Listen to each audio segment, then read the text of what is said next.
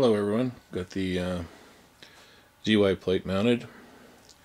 A few little things I want to point out.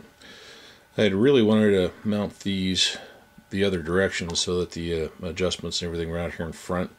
I tried it. It was really easy to get at, but what happened is this distance from center line out here is a little too much for clearing the riser housing.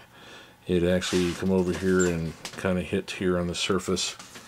If you were to disassemble this and shave off 60 to 80 thousandths off the top of this, that would clear through, which I might do at a later date, but right now it's mounted with the adjustments in the back, which makes it a little more difficult to get at for me anyways, with the limited space that I have here.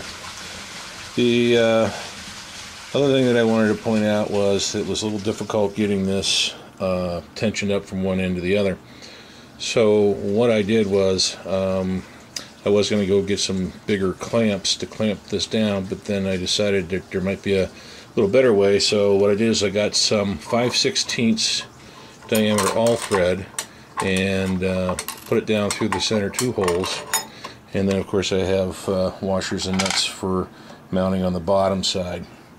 What this allowed me to do then is to basically leave these nuts, well actually I tightened these two up on the top just to make sure that these were flat and square with this upper extended carriage, and the bottom one, what I did then was I left the tension off of these, and then I was able to basically pull the two together by just tightening up these nuts on this thread.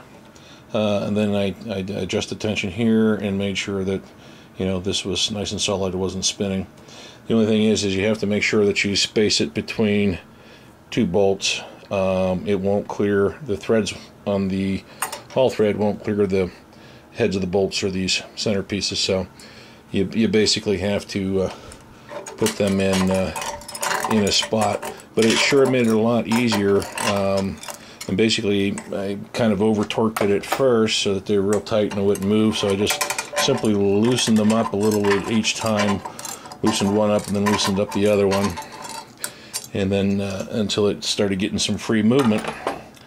And then from there I ran it back and forth and I checked, and I had a little looseness on this side, so I retensioned it over here, ran it back to the other side, and there was a little looseness on this side, so I retensioned it in this spot.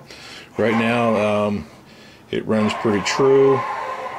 Don't have any looseness at any position along the rails.